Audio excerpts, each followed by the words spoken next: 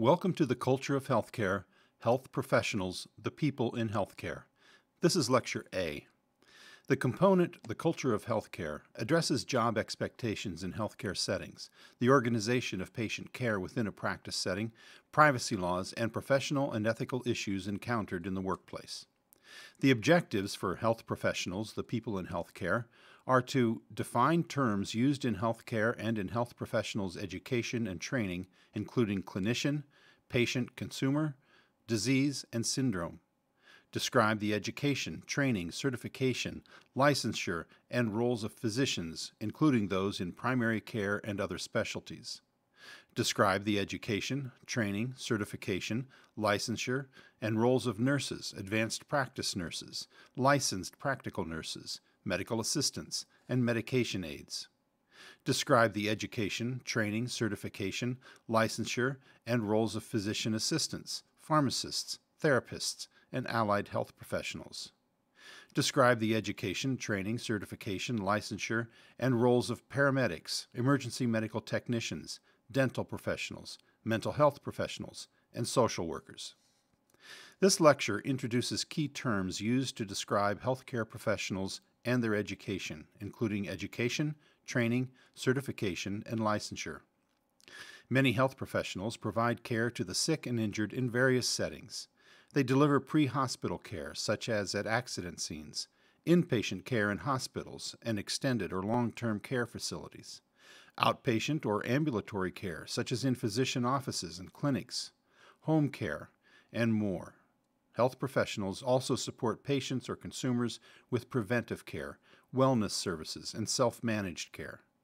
The emphasis of this unit is on the roles of various health professionals, but remember that most health care is delivered using a team approach. A patient or consumer is anyone who seeks preventive care, wellness care, self-managed care, or medical services. The term clinician separates those qualified to provide clinical care in medicine, psychiatry, or psychology from those specializing in laboratory research techniques or in theory. Clinician typically means a physician, but clinician may also be used to describe other licensed medical professionals, such as physician assistants, nurse practitioners, and nurses. Allied health professionals, such as radiology technicians, laboratory technicians, pharmacists, and medical assistants, also serve key roles in providing patient services. A disease is an impairment of a specific structure or function of the body, which produces symptoms or physical findings. Symptoms are part of the story patients tell about their illness, including specific complaints such as the location of the pain, how often the pain occurs, and the duration of the pain. Physical findings are what the physician or other health professional determines by observation and physical examination. For example, a physician may observe swelling in the ankle and determine the area of most tenderness using maneuvers that increase or lessen the pain. Diseases usually have a specific cause. For example, bacterial pneumonia is caused by a specific type of bacteria. A syndrome is a combination of symptoms and physical findings not easily attributable to a specific cause. An example of a syndrome is carpal tunnel syndrome, which causes pain, burning, and numbness in the hand. Each lecture in Unit 2 describes the sequence that various health professionals go through to become educated, trained, and eligible to practice. Professional health education is a formal program that usually presents lectures and other learning activities, including simulation and patient contact. Depending on the health profession, it may be on-the-job training, a certificate, or an associate, bachelor's, master's, or doctoral degree. Health professions training is typically supervised clinical practice with an increasing level of responsibility over time. Certification has several meanings. One definition is a short education or training program, usually lasting 1 year or less, such as a medical assistant certificate program.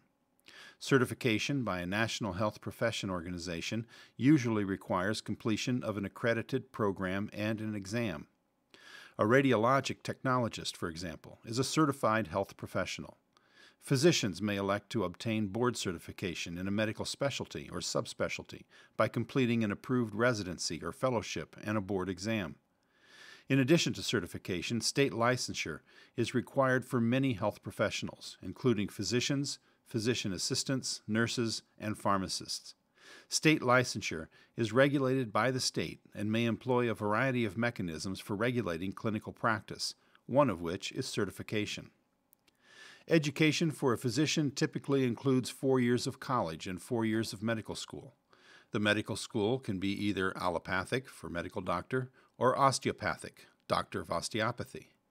After medical school, physicians typically pursue 3 to 5 years of training in a specialty.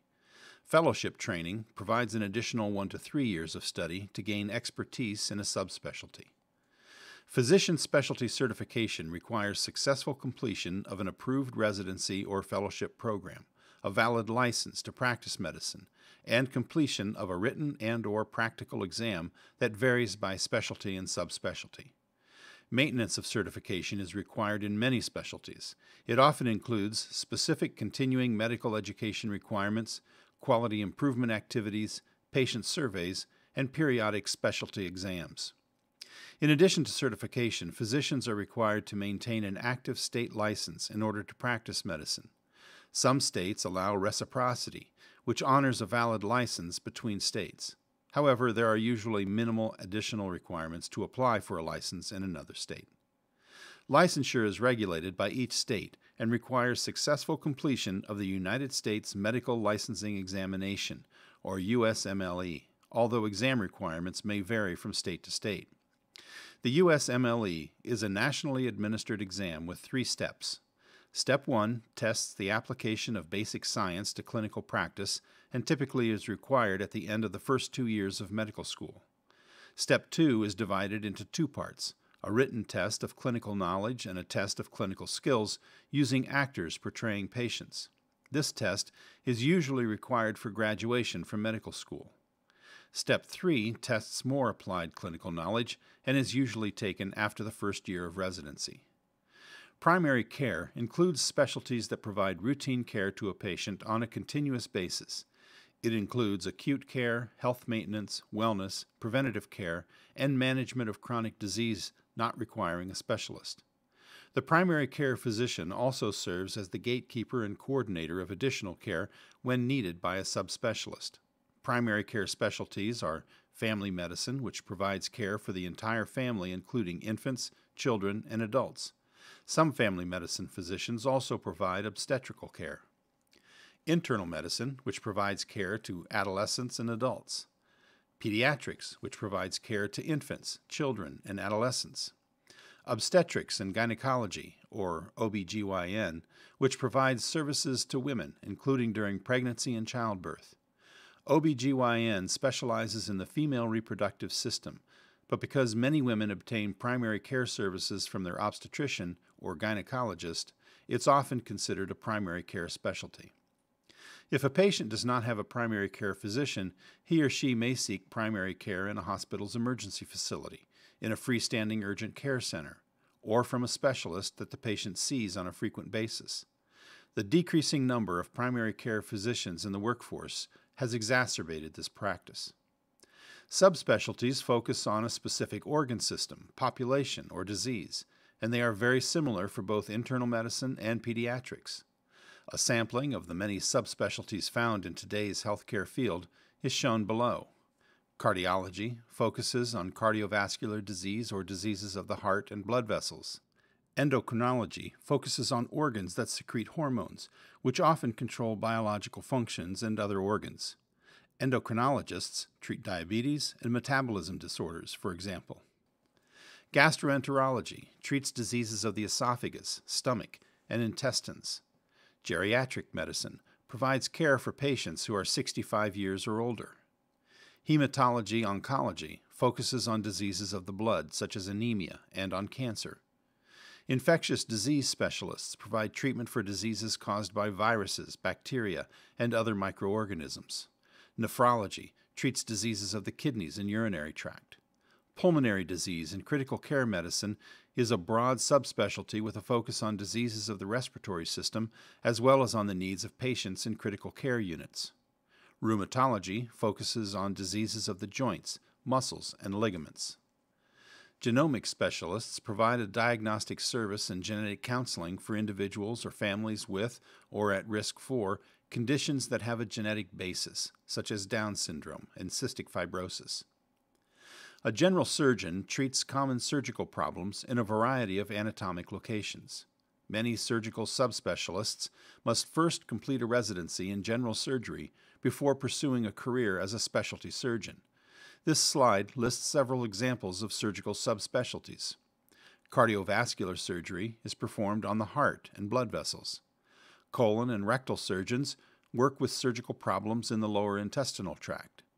Neurosurgery deals with surgical problems of the brain, spinal cord, and nervous system.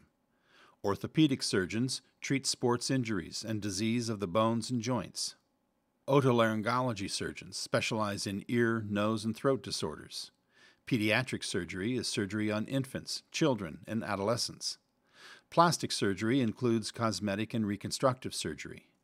Urology surgeons specialize in the kidneys and urinary tract. Radiology is the use of imaging techniques for diagnosis, for guiding procedures and biopsies, and for the use of radiation to treat diseases.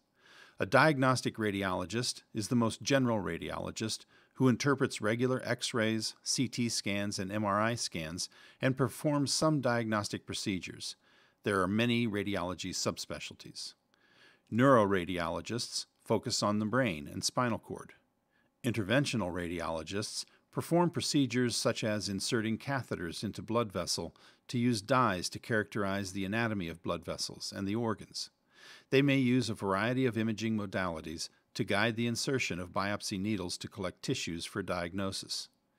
Pediatric radiologists interpret images of and perform invasive procedures on infants, children, and adolescents.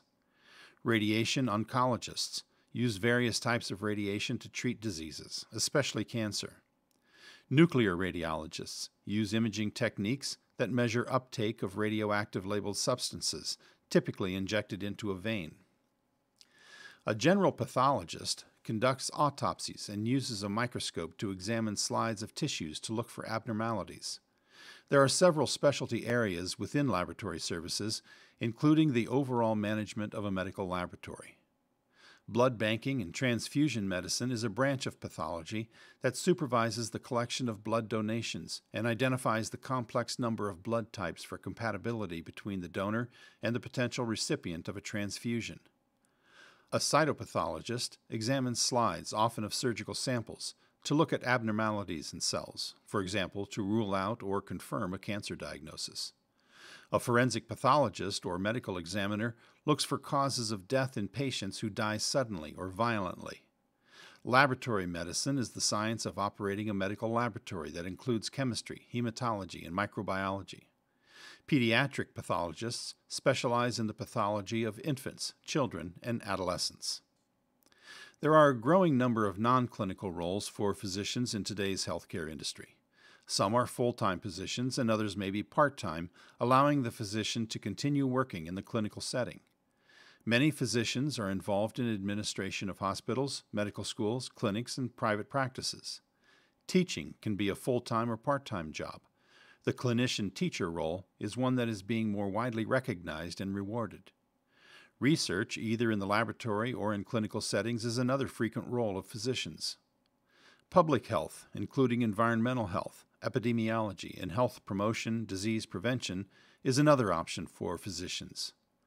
With the large number of medical journals and medical books, physicians also assume the role of author and editor. The URL on this slide leads to an informative video on non-clinical roles for physicians. Physicians have many opportunities in the clinical informatics field, which focuses on the effective use of clinical information systems in patient care delivery to drive improved patient care quality and safety. Qualified and experienced physicians are in high demand in this non-clinical area. Also, physicians may serve in an informatics position either part-time while practicing medicine or full-time. Certification is not required, but typically is highly desired by the employer. Physicians may also serve in a variety of roles with consulting firms, software development firms, and governmental agencies. Examples of job titles for physician informatics positions include Chief Medical Information Officer, or CMIO, Vice President of Informatics, Chief Health Information Officer, and Vice President Medical Director of Analytics. Qualified and experienced physicians are in high demand in this non-clinical area, which appears to be expanding as providers continue to implement clinical information systems. In March 2015, IHS Incorporated, an economic modeling and forecasting firm, released a study, The Complexities of Physician Supply and Demand, Projections from 2013 to 2025, which was prepared for the Association of American Medical Colleges. The findings showed that by 2025, the physician shortage is projected to range from 46,000 to 90,000 doctors. The study examined several scenarios likely to occur in the next decade, among them increased use of advanced practice nurses, greater use of alternative settings such as retail clinics, and delayed physician retirement, and determined that the physician shortage will nonetheless persist. Addressing the shortage of physicians will require a multi-pronged approach, including innovation in delivery, greater use of technology, and improved as well as efficient use of all health professionals on the care team. The study's results confirm that it will require multiple solutions to overcome the physician shortage. This concludes Lecture A of Health Professionals, the People in Healthcare. In summary, this lecture provides descriptions of terminology used in healthcare and in the education of health professionals. It also briefly describes the education, training, certification, and licensure of physicians. This unit provides an overview of primary care physicians and common specialties and subspecialties, and outlines some of the non-clinical roles physicians may assume, either full or part-time.